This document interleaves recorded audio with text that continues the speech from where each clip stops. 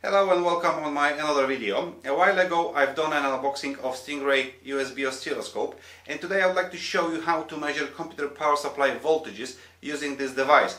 Obviously there is much more other purposes you can use this device. This will be only one example what you can do. So let's start it then. What we got here is USB dual channel oscilloscope from EasySync. Exact model is DS60M10. Sampling rate is 60 megasamples per second. We got three outputs. First two of them, there are our channels, first channel, second channel and external trigger.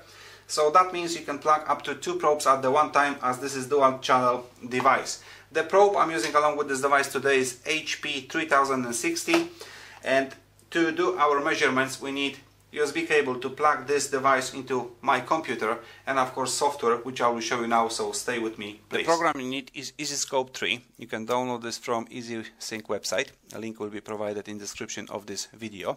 And now we need to do a couple of changes. I recommend to set trigger on auto and make sure that DC box is ticked. And then all depend where your probe is connected to. Choose meter A or meter B. My probe is connected to channel 1, so that's why I'm using meter A, and now we're ready to do our measurements. As you know, each computer power supply has three main rails: 12 volts, 5 volts and 3.3 volts. To measure 12 volts you need to plug in your crocodile cable from your probe to black cable onto your power supply, and the end of your probe to yellow cable. When you're ready, click run. And here is your reading: peak to peak voltage 12.0103. To measure 5 volts you need to plug your probe into the red cable. As you can see, it's 4.9294. And to measure 3.3 volts,